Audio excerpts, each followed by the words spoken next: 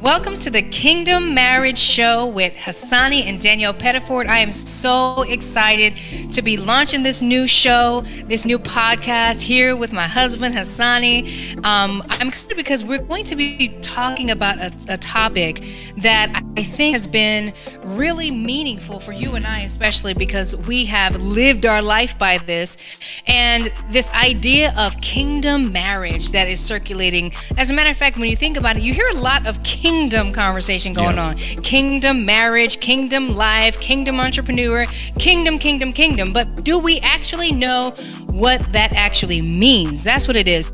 And I myself, I'm gonna speak for me, have always wondered, like when it comes to couples out here who are married 6 months and then you have to compare that to a couple that's married for 50 years, right? What is the difference? What is the secret sauce? What is it that gets a couple through all the muck and mire, all the ups and downs, all the issues and the trauma and the drama? Because trust and believe, if you've been married for years, you've been through some drama, okay? It was interesting because today I took my daughter to the doctor and she was dealing with her ears, nose, and throat. And the doctor, he had to have been like maybe 70 years old. He was an old guy, so he was real talkative. And he was asking me what I did. And I told him that we work with couples who are going through crisis.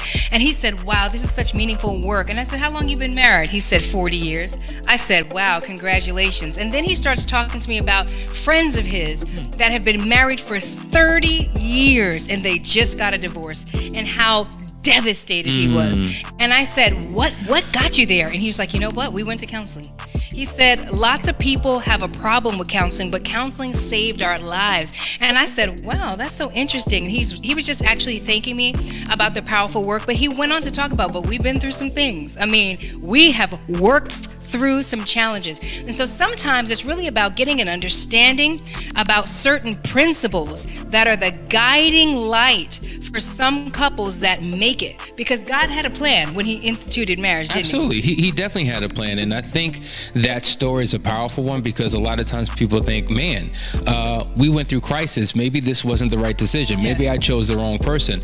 But the question is not, what do you do if hurt happens in your marriage? The question is, what do you do when hurt happens in your marriage? Because we're all going to be hurt.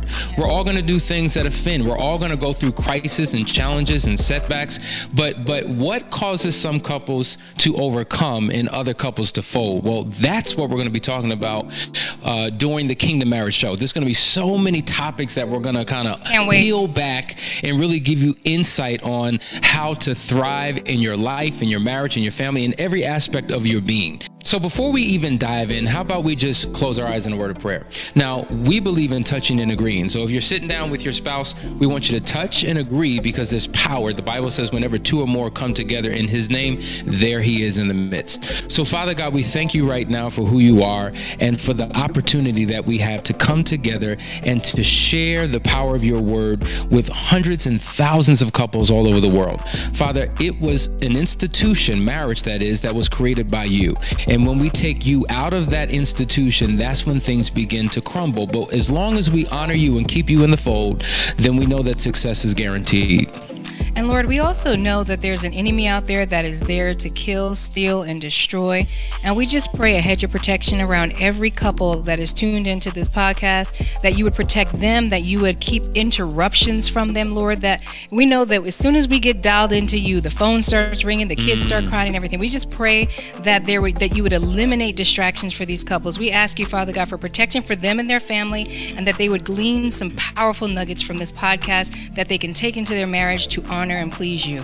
In Jesus' name we pray, amen. Amen. So Danielle, you know, when we're talking about marriage, we know that upwards of 50% of all couples end in divorce. So there is the traditional marriage that society honors, but then there's a kingdom marriage. And I think it's important to understand the difference between the two. So when we talk about kingdom, we're talking about a government, we're talking about a rule, and in this form of government, there's a king, and the king influences the people of this particular kingdom or nation with his, culture, with his belief system, with his behavior behaviors and practices, and all of the members or citizens of that particular society have to operate according to the rule of the king. And so we kind of understand that in the natural realm. Now here in America, we don't have a king, we have a president. Right, we have a president, and I love that because when you think about the United Kingdom and they have their queen, right? We think that's so spectacular too, by the way. Americans are like, oh, you have a queen. We don't have that kind of a monarchy or anything like that, but we have our presidents, you know, and there are different other leaders and governors that run other countries in different ways, right? And so sometimes you'll find that people completely disagree with the rulership and the government that they're in, that they were birthed into. They disagree. And you call those people expats. It happens all the time. People don't, I mean, the most expatriates are coming to America, right? But sometimes Americans will expatriate themselves to other countries, and they'll say things. I don't like the president. I don't like the laws. I don't like the regulations. I don't like what they're doing around homeless people in America. All the things that they don't like is the reason why they expatriate. Well, we, unbeknownst to us, have been indoctrinated into societal norms. And so for that reason, it's almost like we're operating as expatriates ourselves when we should be ambassadors. We should be ambassadors for the kingdom of God, not expatriates of his kingdom. You know, the scriptures talk about how we're aliens, like we're not from here. We're not supposed to look like folks from here. We're not supposed to be like people from here. We're supposed to be strange and unfamiliar. There's supposed to be something about us that stands out. But unfortunately, because we haven't understood God's kingdom and what that means to bring his kingdom from heaven down here, the way ambassador from another country brings his culture, his laws, his rules wherever he goes, then we're lost and we're living as expatriates of the kingdom of God that we claim to be a part of. Now, when you say ambassador, that's really, you know, it brings me back to when we traveled to, say, South Africa. And I remember we were traveling the country, and right across the street was the U.S. Embassy. And it was closed at the time, we couldn't get in.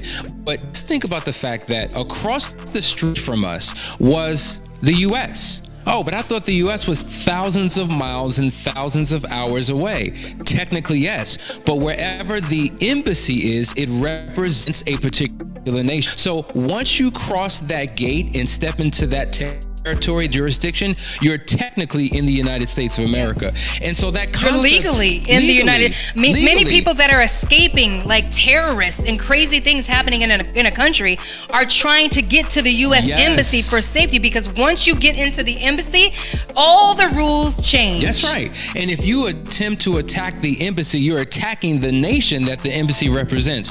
So as believers, as ambassadors of God's kingdom, our domain, in essence, should be an embassy.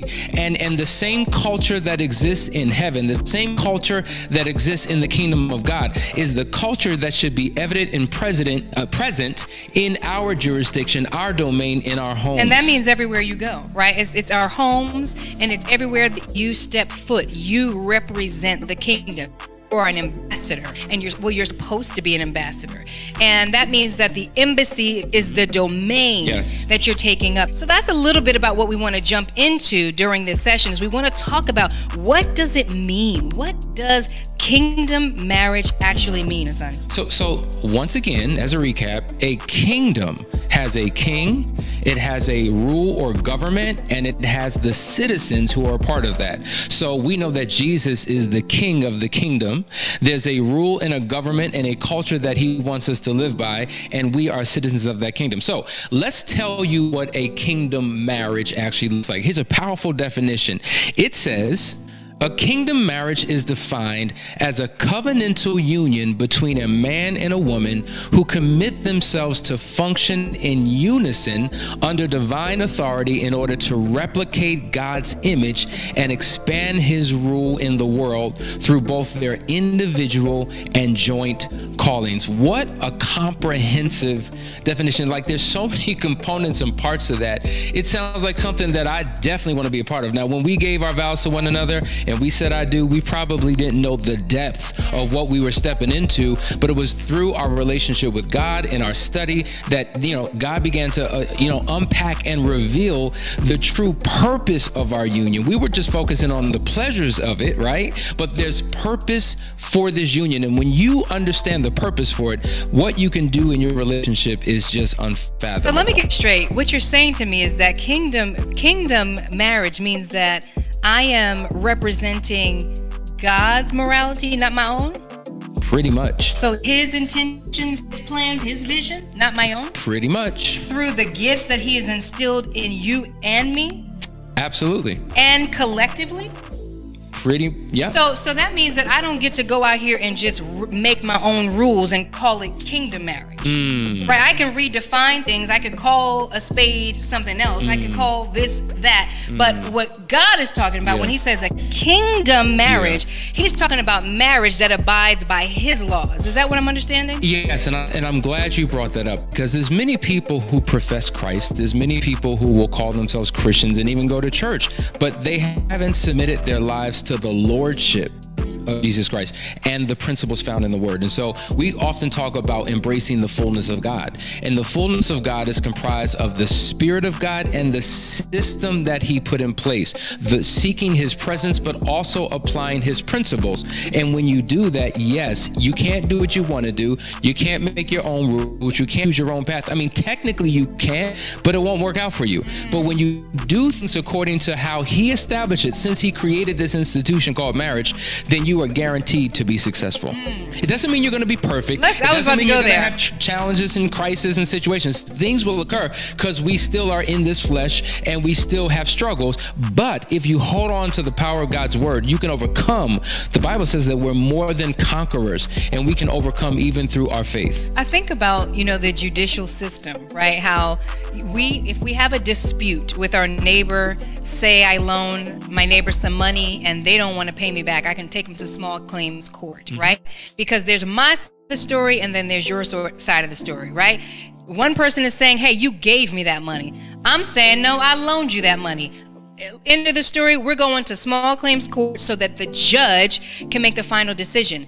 And when it comes to kingdom marriage, that is one of the ingredients in the secret sauce, is that you no longer are submitting to your own will, design, desires, plans, ideals, creations, whatever you come up with. Now we go to the king who created the laws already. We go to the king together when we have disputes, when we're not on the same page. And so it takes away a lot of this struggle that you have in relationships where you have to submit to one another, and instead together you're submitting to the king. And that's the power of it. That's the power of kingdom marriage. And when we talk about a couple that's been together for 50 years and they've been through all the highs and all the lows, they've seen death, they've seen disease, they've seen sickness, they've overcome a lot, financial, everything they've encountered, but they're still standing because they learned how to go to the king.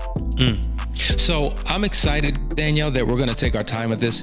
Like, if we go back to that definition, it was so packed. It was literally 7 components of it, and it's too much to cover in this one episode. I want to share with you what you can expect over the next few episodes as unpack kingdom marriage. Number one, if we go back to the definition, it says that it is a covenantal union, not a contract. You were just talking about contracts. What is the difference between a contract and a covenant? Oh, I'll wait to get into that. Then it says a kingdom marriage is a marriage between a man and a woman. Now we're talking about a different culture, and we know that around the world, the societal norms have changed. Well, let me just speak to that a little bit, because we are talking about kingdom marriage, right? So this is how this means that we're abiding by what the word of God says. That is the law. That's one thing I want to say. But when you say culture, right, there are so many different cultures out here now. I mean, you've got everything from, polygamy to thruples and triples and quadruples and everything in between, right? These are different cultures. So what we are here to talk about is kingdom culture. Kingdom marriage. It is a very specific thing, and it needs to be talked about. Absolutely.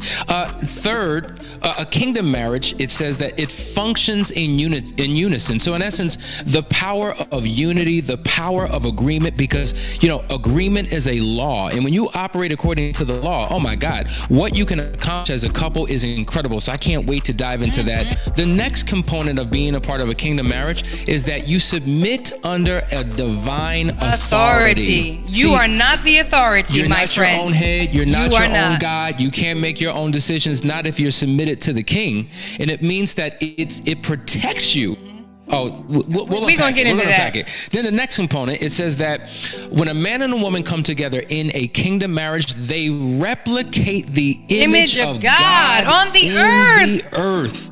Which is, listen, I don't even know if people understand what that actually means, but when I feel like that's the biggest component right there, representing the image of God on the earth. And when people get a hold of that, in and of itself, what that means, and then the duplication of that in children, and then the legacy that's involved. Wow. Absolutely. Now, the next component is that a man and a woman in a kingdom marriage, they are purposed to expand the rule of the kingdom. Now, we're here to advance the kingdom of God. The kingdom of God has a rule. So when we come together, we're expanding his rule, not ours, his rule in the earth realm. And the final component is it is done through our individual and collective calling. Now, what I like about that, Danielle, is that, listen, I don't lose my individuality. I don't lose my self-expression.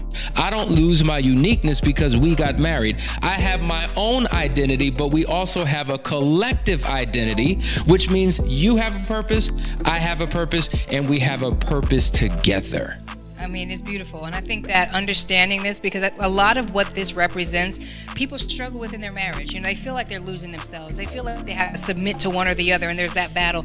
There's so many issues in there that get resolved through understanding what kingdom marriage is. And so, listen, guys, if you are excited about hearing more about what kingdom marriage is and how you can apply it in your life, tune into us every week. We are not going to stop until we get this stuff all the way to the four corners of the earth. Yes. Make sure that you like, share, and subscribe. And listen, ask questions. This is the time to get your questions asked, because Hassani and I, we had to ask questions. We were wondering, like, what is it? What is it about marriage? How do you make this thing work? Where's the power? We done figured out where the power is, okay? So ask your questions, bring in all the hard questions, come to the session with your pencil and your pen, and we're gonna go in. Take care.